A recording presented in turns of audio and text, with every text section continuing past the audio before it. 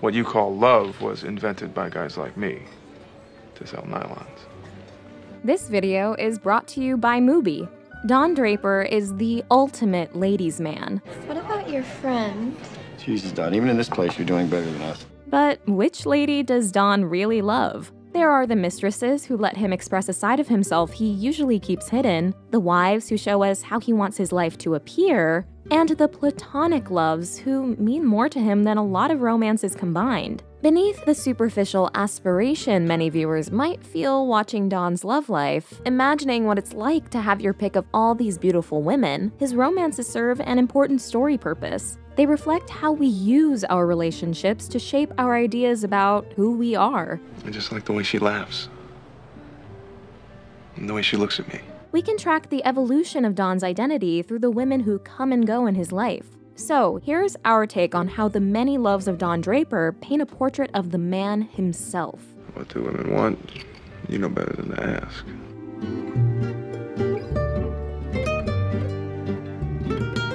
If you're new here, be sure to subscribe and hit the bell to get notified about all of our new videos.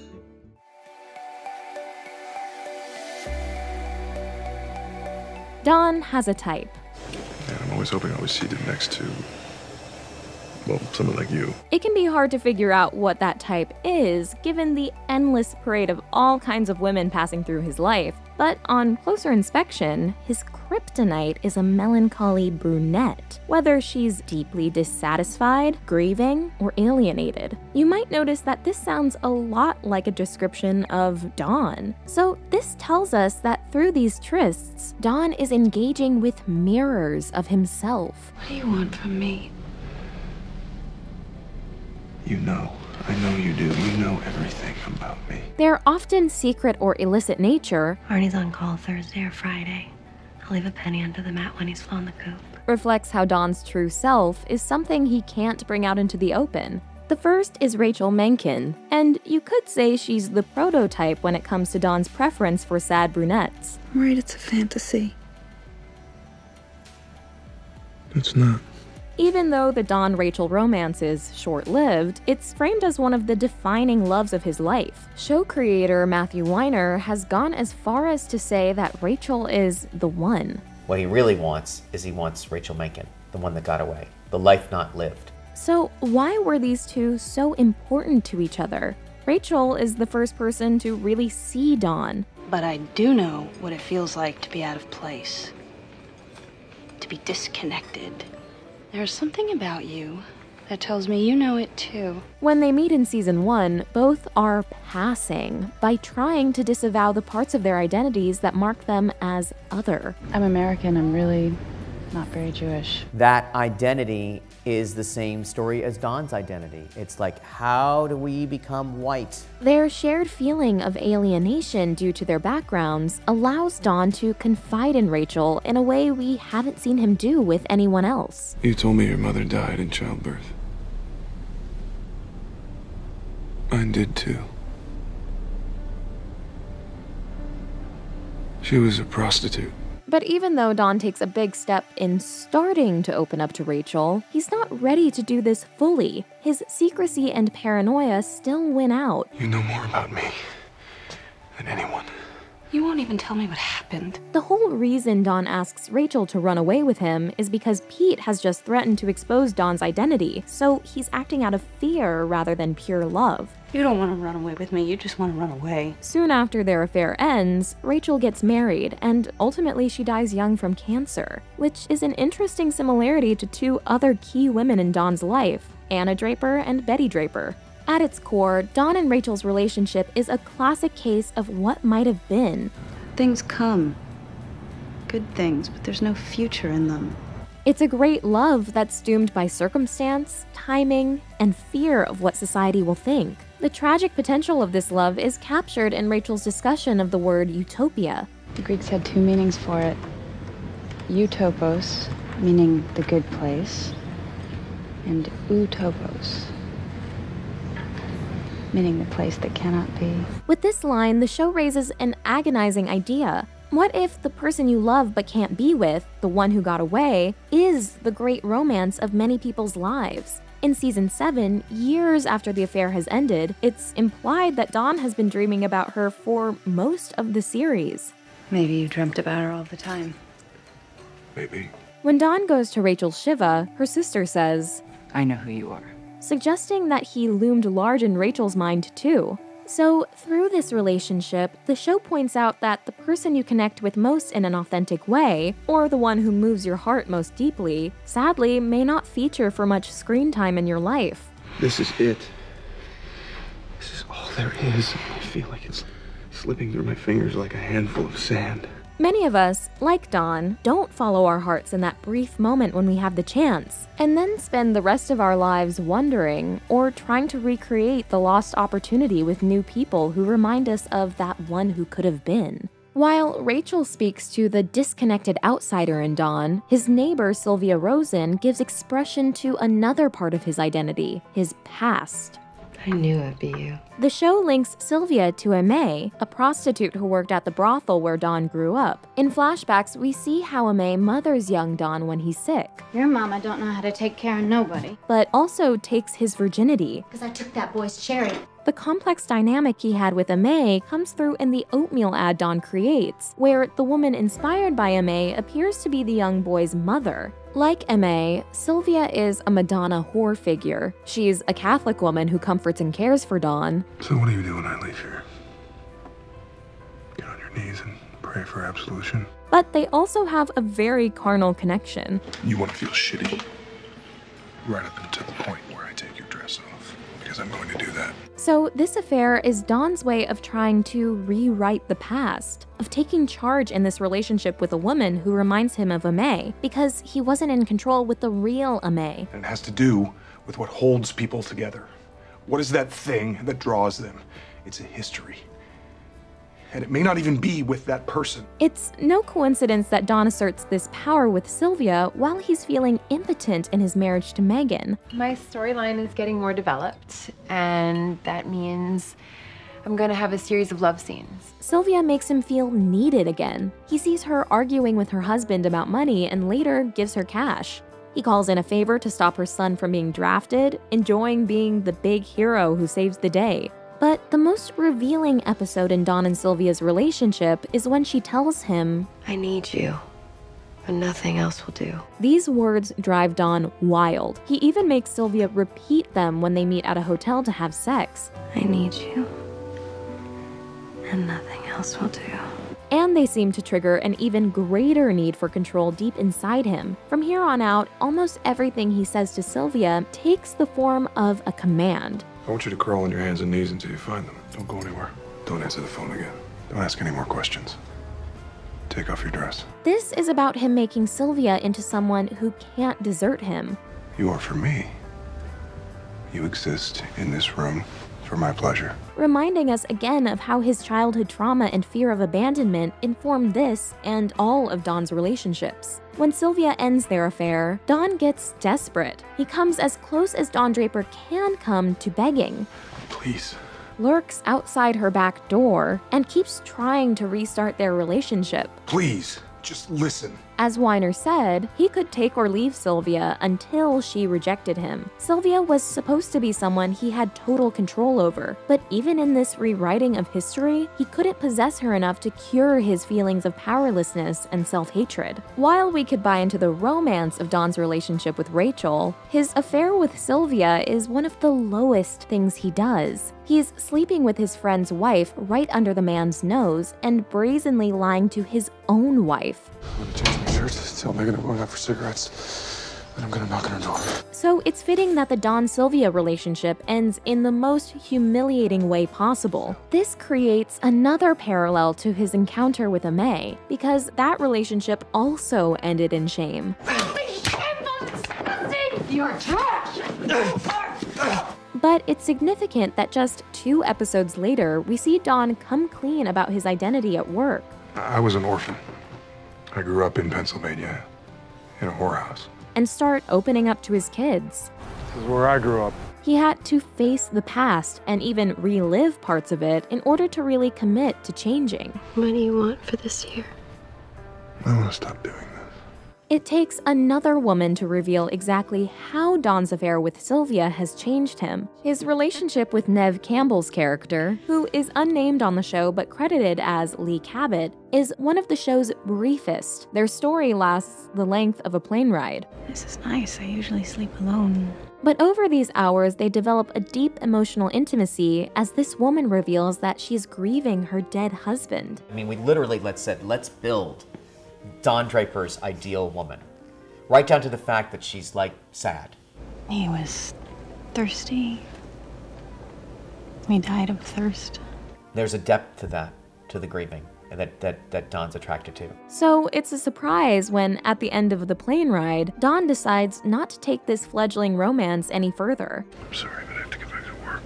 Weiner has said, quote, "That woman has everything that Don Draper loves, and his resistance of her shows his attempt to recommit to his marriage and his attempt to become a better person in some way." I bet I could make you feel better. I bet you could. The mysterious waitress Diana is the final woman of Don's type with whom he has a significant relationship.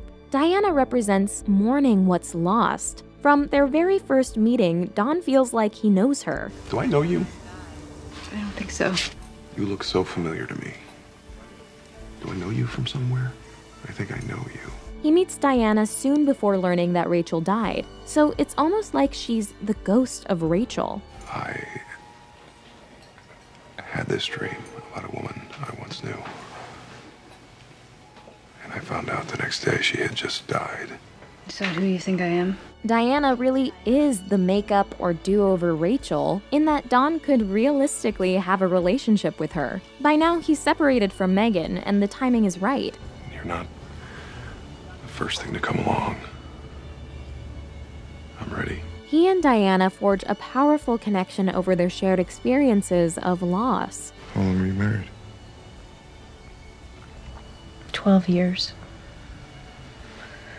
I don't know why I thought it'd be easy. It's never easy. But what stops this relationship from becoming more is that Diana is too damaged. The tragedy in her past has made her determined to cut all positive feeling out of her life. I don't want to feel anything else. So this woman is really a cautionary tale for Don. And you've never had a worse day than me. You don't think I've felt grief? Her story reminds him that he needs to push through the pain to become a better, happier version of himself. If we look at the similarities between Rachel, Sylvia, Diana, and Lee, we see that there is a spirit of a woman Don loves that manifests in each of them. This sad woman embodies the tragedy of his life, that he can't fully realize or connect to the person he is in a positive way. I pray for you. For me to come back? No. For you to find peace.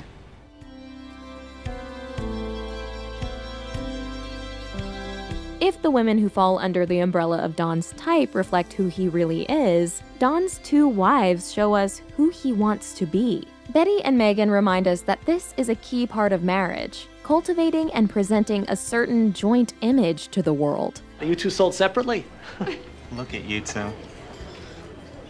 You're my favorite couple. As Don's first wife, Betty embodies the WASP elite that he aspires to be a part of. And she's from a good family and she's educated. The couple does achieve the suburban white picket fence ideal, but this beautiful image masks a deep dissatisfaction and emptiness they both feel. Bertie, you should eat. Stop it, Don. Nobody's watching. Don spends a lot of their marriage cheating on Betty and keeping secrets from her. He doesn't believe he's worthy of this woman's love. I was surprised that you ever loved me. He fears, correctly, that she would never be able to accept him as Dick Whitman. I could tell the minute she saw who I really was. She never wanted to look at me again. Which is why I never told her. And yet, on some level, he wanted her to discover the truth. You obviously wanted me to know this, or you wouldn't have left your keys. You wouldn't have kept all this in my house. Because he couldn't have a complete experience of love from a wife who doesn't even know who he is. After Dawn and Betty's divorce, Dawn briefly tries to replicate Betty's polished, upper-class pedigree with Bethany Van Nuys, who is essentially a young Betty Draper wannabe. But Dawn is bored by Bethany, showing that he's outgrown his interest in achieving that conventional ideal. Instead, he goes in a totally different direction by marrying his secretary, Megan Calvé, who represents a fresh start. The biggest reason Dawn falls for Megan is her idealized view of him. She helps him believe he's a good person as he emerges from the wreckage of his divorce. I know that you have a good heart. I know that you're always trying to be better. On the surface, vivacious Megan is a stark departure from Betty. Zooby zooby zoo, zooby zoo, zooby zoo, mon Dieu que c'est doux. Ooh, ooh. Yet, this marriage is again Dawn's way of proving something about himself. Aligning himself with this young modern woman shows he wants to present as cool and with it as he enters middle age. I know why you're upset. You're 40. Sexy, liberated Megan is the envy of his settled friends. And to Dawn, you lucky so-and-so. And her talent for advertising suggests that, as a working woman, she'll be Dawn's intellectual equal. Kids want beans, and they have forever. Oh. I had something like Heinz beans. Some things never change. Jesus, I think that's better. Yet, even though he enjoys the idea of Megan's free, hip lifestyle, he doesn't really like this openness in practice, as we see when he hates the surprise party Megan throws for him. I don't need to be the center of attention. So, as much as he initially likes the image that his second wife helps him present, over time, their private incompatibility becomes harder and harder to overcome. You kiss people for money. You know who does that? Dawn's marriages make it clear that our choice of spouse is often based on two things: the face we want to present to the world and the way we want to think of ourselves. I feel like myself when I'm with you, but the way I always wanted to feel. Dawn sabotages both his marriages, so this reveals that even if he succeeds at creating the perfect image of himself for a while, over time he himself can't buy into the lie, and that's why he can't accept his wife's love. That poor girl. She doesn't know that loving you is the worst way to get to you.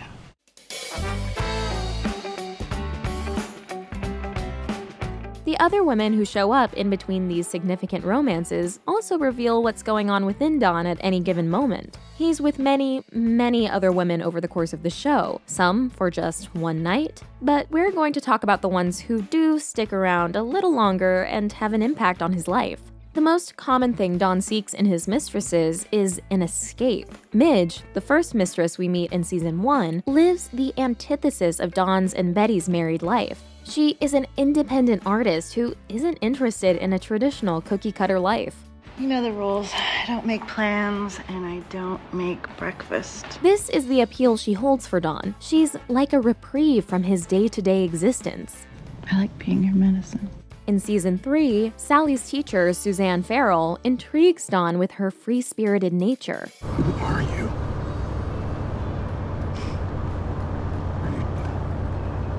Dumb or pure? And becomes another vacation for him. So I can't stop thinking about you. Because I'm new and different. Or maybe I'm exactly the same. This woman is a breath of fresh air in his stifling suburban family life. And I look at your life, and even if I remove myself from the picture, I see a man who is not happy.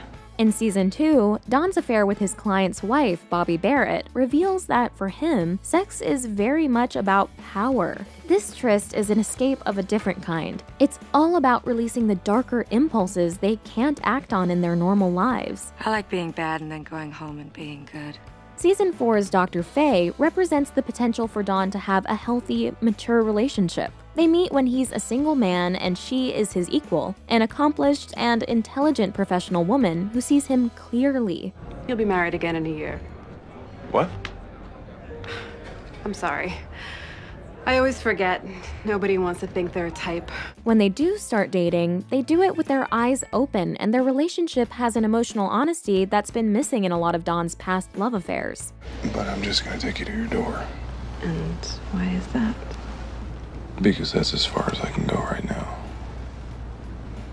I need to say goodnight.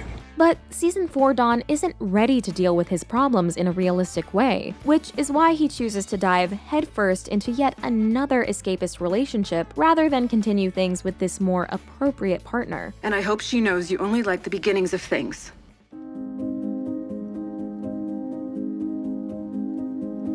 Two of the most profound relationships Don has on the show are with women he's not romantic with at all. Anna Draper represents the power of unconditional love. I always felt that we met so that both of our lives could be better. She's different from all the other people in Don's life in a very significant way. From the first moment she meets him, she knows his secret. They thought I was him and he was me. I didn't think I was hurting anyone. Don spends so much of the series going to great lengths to hide who he really is, out of fear that people would reject him if they knew the truth. But loving, open-hearted Anna disproves that notion. I know everything about you, and I still love you. So his bond with Anna makes us realize that he's cheating himself out of a lot of love he potentially could experience by not being upfront with others. I've told you things I've never told Betty. Why does it have to be that way? Finally, Don sees his protege Peggy as a part of him.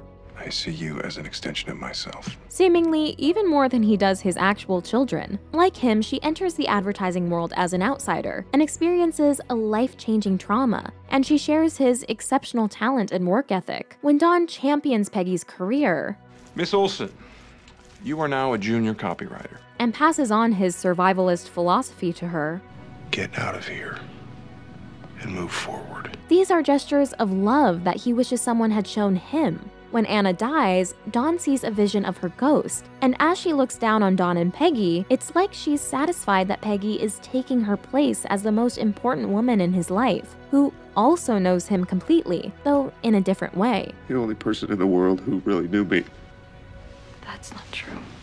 When Mad Men ends, Don is a single man, probably not for long if his romantic history tells us anything, but his relationship status is a reminder that this story has always been about this ladies' man's journey with himself. Weiner has said that Don hugging Leonard in the finale represents love for yourself. They should love me. I mean, maybe they do. But I don't even know what it is. By showing compassion to this stranger, Don is really extending a hand to his inner Dick Whitman. So while Don Draper spends so much of the series searching for emotional fulfillment in other people, in the end, the love he needed most of all was his own. The only thing keeping you from being happy is the belief that you are alone. Hey guys, this is Alani, and today I want to talk to you about one of our favorite places to watch movies, Mubi. Mubi is a treasure trove of films from around the globe. Every day, Mubi premieres a new film. Whether it's a movie you've been dying to see or one you've never heard of before, there is always something new to discover. It's like your own personal film festival, streaming anytime, anywhere. So in this world where it's very easy to spend hours debating what you should watch, Mubi is like having a really cool friend with amazing taste in movies, making it so much easier for you. They feature hard-to-come-by masterpieces, indie festival darlings, influential art house and foreign films, lesser-known films by your favorite famous directors, and more. Plus, you can even download the films to watch offline, and there are no ads, ever. One movie you can check out right now on Mubi is The Dead, John Huston's final film, which stars his daughter, Angelica Houston, and is based on a short story by James Joyce. The Dead follows a married couple reflecting on memories of first love. We can't recommend Mubi highly enough. You can try it out now for free for a whole month. Just click the link in the description below.